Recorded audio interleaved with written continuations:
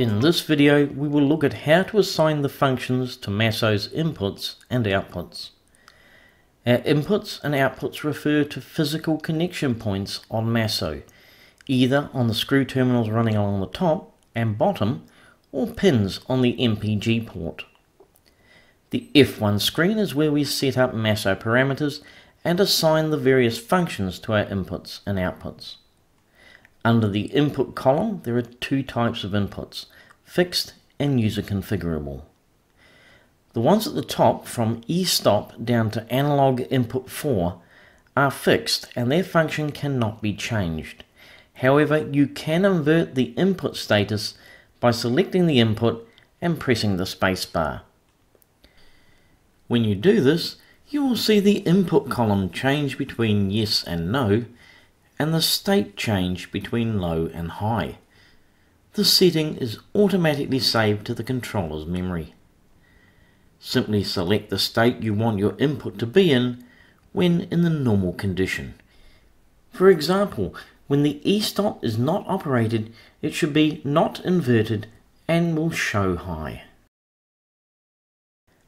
Below the analog inputs are 32 inputs where you will connect your door switch, probe and homing switches, as well as other various inputs.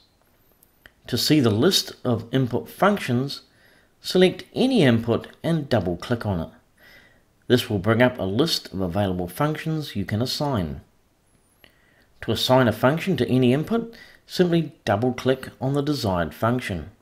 Then use the spacebar to invert the input if needed. To change an input, double click on it to bring up the list of functions and select a new one, or select Not Used if you wish to remove it.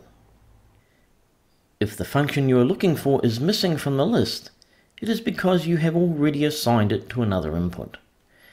In this example, input 32 has been assigned to the door sensor input, and in addition to configuring the input, you can monitor its status as the door opens and closes.